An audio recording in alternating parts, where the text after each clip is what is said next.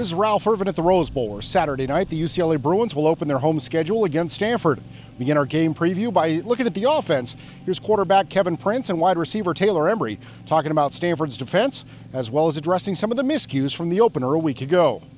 You know, there's some good things. You know, whenever, a game like that happens, you look at the film and it's never as good as you think. It's never as bad as you think. And you find some things that obviously you could do better on, but you find some things that you did do well on. And, we're going to continue to build on those things. And obviously we're going to try to just get that passing game going and make sure that, we don't have the mistakes that we made last week. Last week, the receivers had a case of the drops, but we know that we're capable of making all those catches.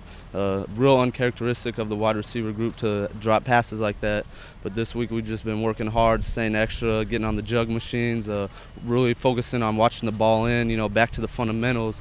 And this week, we're ready. All the wideouts are ready to make some big plays. We face a tough team, obviously, a team that was in the hunt for the Pac-10 championship last year and is expected to do the same this year.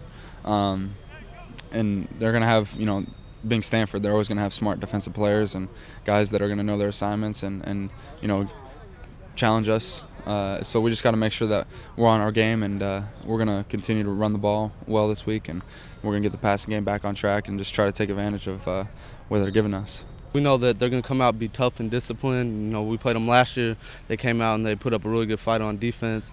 Schematically, they came out in a 4-3. And just know that we're going to be facing a tough opponent. They're going to come down here hungry for a win, but we're just as hungry.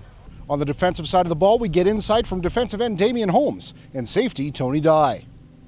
It's a learning experience, A lot of guys starting, but, that's over with. So we got experience starting, so we just got to improve from last week and just get the W.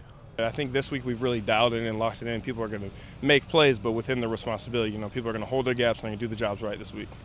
Stanford has a lot of weapons. They lost Toby Gerhart to the NFL, but there's still guys there that can make plays. They have an experienced offensive line, so we just got to make sure and be ready for them. Just like last year when they had with Toby, a real physical, disciplined football team. And of course they got their quarterback Angela. He's coming back. He's much more mature. He's better at awareness, reading things, everything. So I think we're going to see a very physical team, but with a very efficient passing game at the same time. Once again, UCLA will host Stanford Saturday night right here at the Rose Bowl. One other note, UCLA coaches will be wearing red on the sidelines for the first time ever.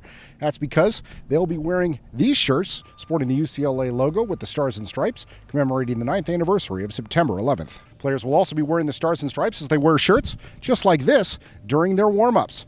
Those shirts will also be available for sale on campus at the UCLA store. Of course, with more information on UCLA football, you get the best notes right here. Bruin TV, UCLABruins.com.